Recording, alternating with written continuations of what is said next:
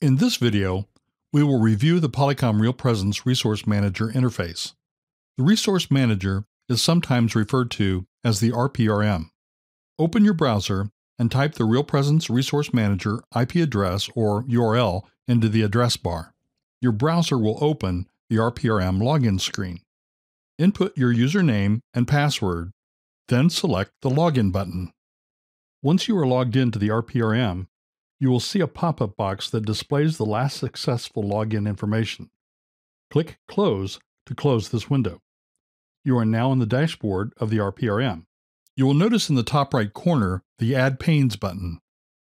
This allows you to choose several options to add to the dashboard. A recommended pane for the dashboard is the Endpoints pane.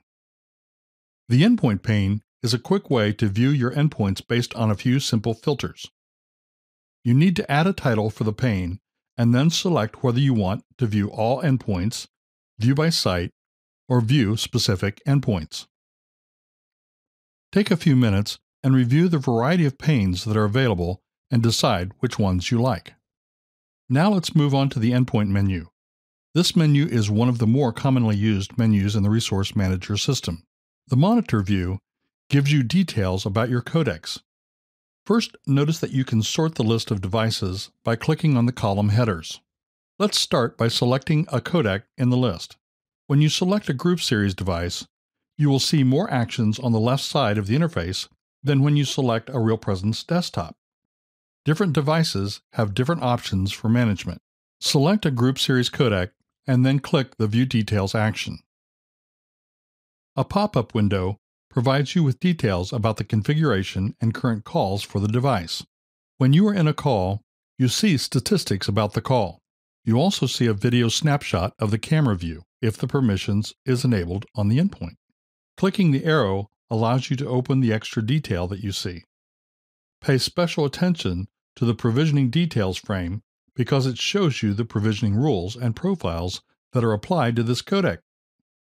If you navigate back to the Endpoint menu and then the Dynamic Management menu, you can review the provisioning rules and provisioning profiles that were used. We will cover dynamic management and provisioning in another video on this site. Now select the Network Device menu and click the Instances option. This screen allows you to see all of the devices associated with your Clarity deployment, including the DMA and MCU. If you click on DMA, then More, you can view DMA pool orders. You can mouse over each of the icons in this interface to get a status of the device. Now, let's navigate to the Network Topology menu. This menu allows you to see the network based on a video conferencing perspective. Click the Site Topology menu. A network diagram is displayed with your video locations connected to each other.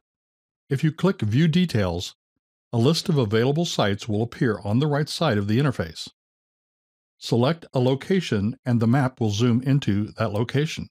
Zoom in and out using the arrows on the left upper corner of the map. Click and drag with your mouse to move.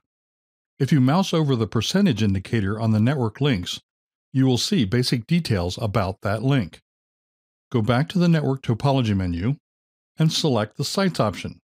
Highlight a site and then click More, then the Site Information action item. You see site details and also a list of any alarms that are present. On the left side of the interface, you can review the other menu options including Site Links, Site-to-Site Exclusions, and Network Clouds. Next, we'll review the User menu. Click on the User menu, then Users. Now click on the Add icon. You can add a user to the system if needed using this interface. After you input the required information, select the associated Roles tab. Add the correct roles for this user. If you are unsure of which roles to apply, review the User Roles menu under the User menu. You can add multiple roles to one user. Press OK when you are done.